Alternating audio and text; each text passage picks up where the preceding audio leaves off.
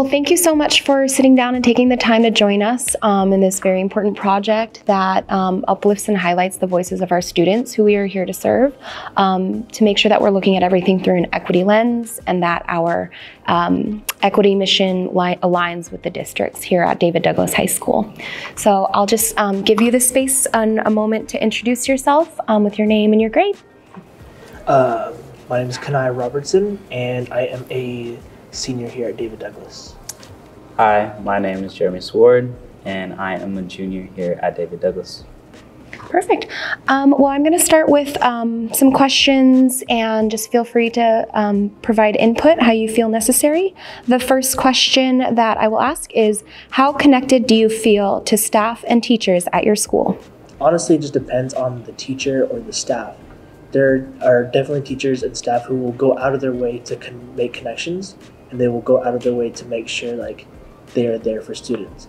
But there are also about the same amount of teachers who will put up like a wall, and they won't share a lot of stuff, or they won't make those connections. And it's just kind of like they might have the mindset that they're just teaching a class, and right now like I'm in the Grow Your Own project, and learning about having to make connections is so important, and not having that be there is for a lot of students isn't good, and you can see it in like how they like move forward in life and how they do in school. Like having those connections aren't there, and it's needed. And going off of what Kanai said, you can kind of tell when the teacher spends more time with the students and when they're more invested. There's some teachers at the school who, if you're having a bad day and you're just not feeling the best, they will take, and you're feeling a bit like gloomy and doom, and you can like show that, and your body language like shows that. They will take the time to come up to you and talk to you and like, hey, are you okay? Do you need anything? Like making sure that you're okay and that you're all situated. And even afterwards, they'll like tell you, hey, the assignment that we did, you're good, you don't have to do it. Or they'll send you the resources later on. If it's something important that you missed, they will send it to you or talk to you after school, or they will just take more time with you and invest a little bit more outside of just the class time that you guys have. They want to know more about you instead of just your school. They want to know like how things are outside of school, if you're involved in sports, the type of person you are, what you're involved in, what you like, what you don't like. Like some teachers are more like my friends, older friends, like someone who I can just go to and talk to if I have something going on. And that's something that I've come to appreciate here at Douglas. And you mentioned your own program. Has your goals of what you want to do after high school impacted how you view the staff and teachers here? Yeah, I think because I want to be a teacher eventually, and doing this and like learning all the things that go into teaching and like all it entails, like I feel like I'm not more critical, but like I'm noticing more things that not many people would about a teacher. Like a lot of students will maybe like the connection thing will go over their head, or they just won't think about it. But now that I feel like I'm in this program and like learning more about teaching, I feel like it's something that I really wish it was more prevalent, and it's more important to me after like learning so much. And number two, overall, how much do you feel like you belong at your school? I feel like I belong in some places. Definitely, like you will, like last year I created my own space. I created a club, and it was a space for people to feel accepted for their identity. And I think I created the club is because I didn't feel accepted or open to any place I went, and I feel like for a lot of people they feel like that as well. And like the older teachers, they may kind of like they're grading, and like it kind of makes you feel like that too, because like whenever you're like a lot of students learn differently than each other, and a lot of minorities learn differently than other students. And some teachers are like fixed into just like their old ways, and they just drill everything out. but like not everyone learns that way. And in that way, like in the classroom, you might not feel accepted, and like with groups on campus, like if you don't have a specific group that you're part of, you may also not feel accepted. But having the option to create a place for yourself or just network and find places for yourself is really valuable that we have here. But I think that, like I said, like sometimes I feel like I'm accepted, sometimes I don't.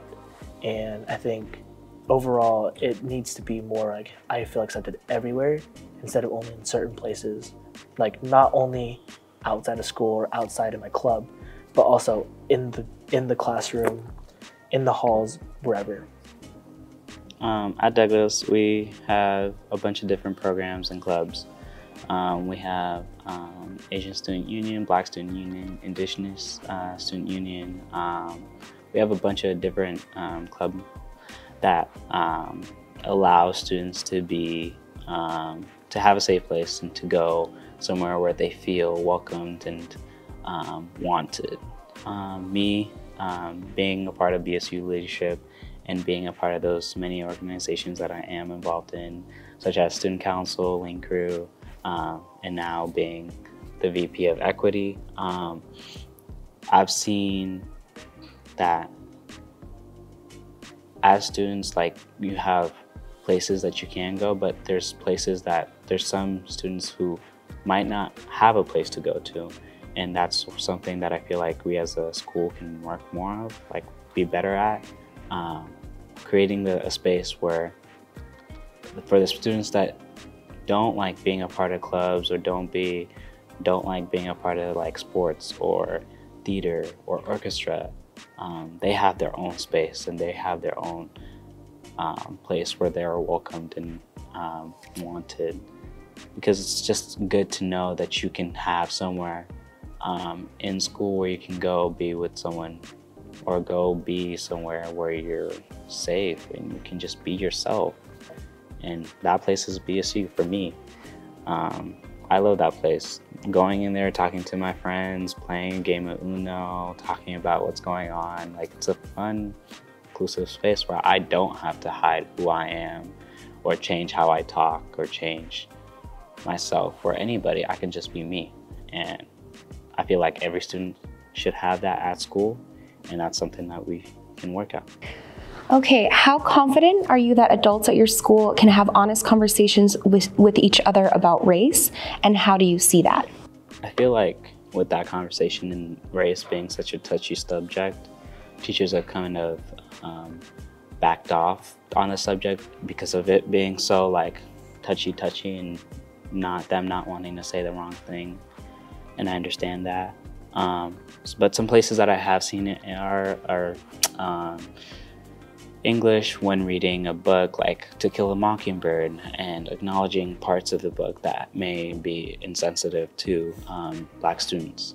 And history when we're talking about segregation and parts of history that affected different races. And but I don't really see it in every single place, mainly just social studies classes and English classes when you guys are reading about different types of cultures and communities. But I would like to see it like everywhere I go. Just if you're in a class and you guys can maybe learn something that's not, maybe learn like an Italian style or just different style of doing it so you're more exposed to the world instead of just one place. Like, you learn multiple different cultures and have different kinds of experiences. But when it goes to having honest conversations about race, it's hard, and I understand that. Having a conversation about race is hard and can be challenging at times, but taking the time to show and acknowledge it can mean the world to any community. And I feel like that's something that we can work on, is even though it's a hard topic to talk about, taking the time, sitting down with those members of those communities and sitting down with them and asking them, what can we do and how can we be better? And that can go a long way. Do you think that there is a way to connect issues regarding race with every subject that in every class that we have at David Douglas? Yeah, like art styles. Art styles, there's nothing at the school that we are doing that can't be done anywhere else in the world, and that there isn't some type of different style for. So it's not like there's just one fixed style on doing something. Like maybe I guess math, but like that's just a universal style of doing it. But for art, theater, cooking, literally anything that you can think of, writing, poetry, there's so many things that you can go off of and explore yourself to different styles of, where you might not think about it like, oh, this is how they do it in Europe, or this is how they do it in Australia. Like you just expand your mind to something new. And one, that's beneficial to not only the students, but the teachers, because they can learn something different. Everyone gets to learn and grow from it, not just one singular person. How often do you think about what students of different races, ethnicities, or cultures experience? I think about it a lot. Being involved in so many groups, I've grown to like learn and appreciate like my friends that come from a different background as me, because they have a different perspective when it comes to certain issues, and I appreciate that because it helps me see their view and like grow from it. It's just constantly growing and constantly evolving to be someone better, because when you have people who've gone through something that you haven't gone through and tell you about their experiences, you learn from it and you grow from it. And that's something that really impactful to me, because that's something that I will stick with for the rest of my life, and that's something that I can grow with. Yeah, it's something I think about a lot too. It's very, there are places where we can experience our cultures, but not seeing it every day. Like if it's not there all the time, if it's not there constantly, if you meet if your club only meets every other week or every week once a week, then you're not gonna have a big cultural experience in the school. And I think that having such a diverse school, having those cultural experiences, not maybe every day, but like more often, is important. It's important for like the mental health of a lot of people, or even just other people who want to learn more about other cultures. I think it's something that should be there more. Do you have any examples from your past experience of maybe in a different school or in a different community that you kind of brings it to light here, that you see it more at David Douglas? This school is a lot more diverse than any other school district. That's just a fact. David Douglas has a student population of roughly 3,000 students, and roughly 80, or I would say like 60% to the least, is people of different types of backgrounds. If you look at other districts around the school, an example being Tiger Tualatin, they're a majority white school. You won't see that type of diversity like we have here. And at the school, at Douglas, we do talk about and acknowledge other different types of races. We have assemblies where different club members get to perform a cultural event or host something. We have events. Most recently, we had a Black Student Union Gala that people were invited to. We have a Lunar New Year party at the North-South cafeteria. Like our school district and our school has so much diversity and has incorporated it in so many different ways that I've gone to appreciate, because I can see that side of someone else, or I can see a different culture that's different from mine, and I've gone to appreciate that. But I feel like if we could have that more, because it's once in a while, it's consistent enough to where someone can see a different culture every day, but it's not as consistent as someone being a part of that culture can't experience their culture at school every single, like it's not consistent enough. So I feel like if we can work on that, as a school and allow people of those cultures to have a little bit more time with their people and with our culture, that would be nice. At your school, how often are students encouraged to think more deeply about race-related topics? I would say once in a while, here and there. It depends on, like, if we're talking about, it's either two cases. If we're reading a book that's about a different race or culture, or if something has gone on into the news, when George Floyd happened or Breonna Taylor. If one of those cases happens, then that's when we will talk about it. But any other time, it's not really brought up unless something happens to cause it to be brought up. Yeah. Yeah, I think, honestly, and like you're saying, there are, like, every once in a while, you know, not every day. Like, it depends, I guess, because, like, in English class, or maybe even in history class, we are asked questions about, like, race-related topics, but we're not really encouraged. Like, not that we're not encouraged, but, like, they don't really go into, like, okay, think more about it. It's more just like, okay, what is your face value opinion? And then we move on. Or what is your experiences? Then we move on. We don't really, like, face it, if that makes sense. And in, like, English, if we talk about, like, critical race theory, it's kind of like they just tell us what it means and what it is. Like, we don't really go into it. We don't necessarily, like, understand how to put our own experiences into it, or how to, like, notice something like that in the actual real world. And so I think, yes, to an extent, that we are encouraged, but maybe just only to a little extent. I would also say, like, thinking more back on it, students are taught different lessons, and depending on the type of English teacher that you do have, you guys will have a set of books to read and have a lesson or curriculum about it and go in deeper about the book. Depending on what type of book it is, mostly it being about either event that's happened or novel. It gives students, sometimes students get to have a chance to think about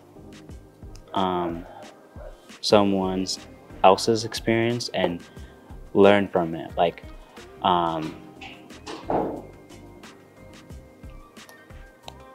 say if you read a book about being like going through the time period of segregation, for example, and you learn more about how it was like to, like, go through that, and you have an understanding of how it was to live in that time period, and you grow empathy, and you just grow as a person, knowing that yes, that's difficult and that was challenging for someone, and kind of grow to appreciate what you have now, and you want to cause change. Like, you don't want that situation to happen to you or into anyone else. So it makes you grow from it. Learning about different types of cultures and races, and knowing issues that they have to go through every single day, and wanting to help them, like, those are things that you learn from it. And yeah. Do you think those lessons being taught or talked about, those conversations being had, would help guide your peers in a culturally sensitive direction? It definitely will help them, like, be more culturally sensitive. For sure. Okay, and that goes into our last question. How well does your school help students speak out against racism? Not well, to be honest. I think they promote being, like, stepping out and, like, hey, like, I'm someone who's being racist, or hey, like, speak up. But when you do speak up, when you do tell someone about your experiences, they kind of, like, your voice is heard. We understand where you're coming from, and, like, we'll deal with it. But then they don't really deal with it.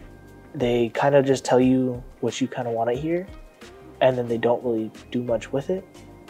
From my experience, at least, it's like they're playing with like damage control almost, where they will work with you to an extent until they're like, okay, we're out of the clear, we're good, we can move on with like whatever now. And I just think that they should be better about that. And when they like tell us to speak up or like step out, and like they don't really or like know what is a like racist situation or like a microaggression, really bad microaggression situation, like they don't tell us what it looks like. They don't show us, or they don't like explain to us like when we can speak out about what. And I think that they should do that, because sometimes you don't even know, like realize like, oh hey, that wasn't okay, or hey, like that person said something that's kind of off. I think, and like I said before, like when you do like, hey, like speak up about it, not much is done. Like, yeah, not much is done at all. Me being a part of student council and the equity team, and just talking to administration, I have a little bit more insight when it comes to those situations and wanting to change those certain policies that affect minority groups, like the hats and hoods policy. Talking to administration and trying to come up with a solution, but then at the end of the day, you're there like, yeah, we hear you, we see you, and we appreciate your voice, and your voice does matter. But then they spin you around in a bunch of circles, and nothing happens, and nothing comes for that. Granted, there have been cases where you do speak your voice, and we have had change through the Grow Your Own program and the Black Studies program that we do have now. But there are still so many issues in our school that need to be addressed and that are being avoided. Like if a Black student's been insulted or being called a racial slur, and goes up to administration and tells them, hey, this is what happened and this is how it affected me. If someone's being called a racial slur and you tell the student to just go ignore it and it's just a word, when that word personally affects them and their culture, I feel like that's not something that should be just taken lightly, like, oh yeah, it's fine, like it's just a word, go on about your day and ignore it and we'll handle it. They say they handle it, but then it happens a few more times. If you've already gone to administration and they've chosen to do nothing about it, you've kind of left with you don't know what to do next, because like you feel like you've exacerbated all your options. Now you're just there like taking all of this and you don't know what else to do. So as a school, I feel like we do need to change some things, and there's some things that do need to grow from it. And they don't really talk about it that much. Like, we have signs that say how to be anti-racist. But with the cases like that happen, it's just like, if you're gonna say that, implement it. Don't just, like, if you're gonna talk the talk, walk the walk, you know? Like, don't just say something and say that, oh, I'm gonna do it, and then pull up a front and not do anything about it. Like, it's not right. And you have people who are being personally affected by this and that want to see this change, but no change is coming from it. And without that change, those issues are just going to continue happening over and over and over again. And I might leave high school in the next 2 years, but the same issues that were affecting me are the same issues that are going to be affecting future generations of kids, even well after I'm gone. So that change needs to happen now, so future generations of kids don't have to go through what I went through, and actually have an environment where they don't have to go through having to be called a racial slur, and they can just go about their day and not have to go through a microaggression or go walking into class and when the first thing is being talked about, or if the subject of racism is being talked about, everyone stares at them. That's not something that they're gonna have to go through. So I feel like we as a school and as a school district can grow from that, and I know there's plans and change coming from it, and I know change often takes a little bit longer than you would like it to. So yeah, the change is happening. A staff member or someone at the school that I can go to whenever I have issues with racism or race is Cam Rutherford. He's the SEI coordinator here at Douglas, and he has helped me throughout this whole process of just learning more about it and educating not only myself, but a bunch of different students of color at the school, giving them the tools and information to learn how to defend, how to empower and speak up for themselves, and handling, not only talking to administration about the issues that he sees going on at the school, but actively participating and talking to the students and giving them a voice, listening to them and being there for them. Cam Rutherford has been with me for the last month and a half or maybe 2, helping me with a bunch of stuff, and I really appreciate him, and a lot of students do here too. Yeah, we love you, Cam. For me, that person is Tara Williams. Last year, she helped me create the Indigenous Student Union, and she helped me make a place where Indigenous students and people felt welcome, and whoever wanted to learn more about our culture felt welcome. And we have definitely had those hard talks of racism and microaggressions, and she was always there to listen to me and validate my feelings, and she's always there for me. And so I've been with her for last year, almost 2 years now, and she's the best. She's really good, and she's really appreciative. I'm really appreciative of her. I appreciate you. Yeah, I appreciate all of our student body, but the staff member who's helped to push me through the really hard times, because these are difficult conversations to have. These are hard topics for people to talk about. So it's easy to run the other direction. So someone who's given me the strength to keep fighting this good fight and keep being fueled by my passion is my co-chair, Hillary Reed. Because we have so many different perspectives and lived experiences that instead of using that to feel like the victim, we're using it to feel like heroes in our own stories, and helping to touch the lives and impact the staff members around us that directly impact you, because it's all connected. We are a community. So she's really someone, it's important to find those people that you can lean on when you're feeling like you're not as strong, knowing that they can lean on you when they need it. And that's just a beautiful relationship that I'm grateful for. We believe in equity.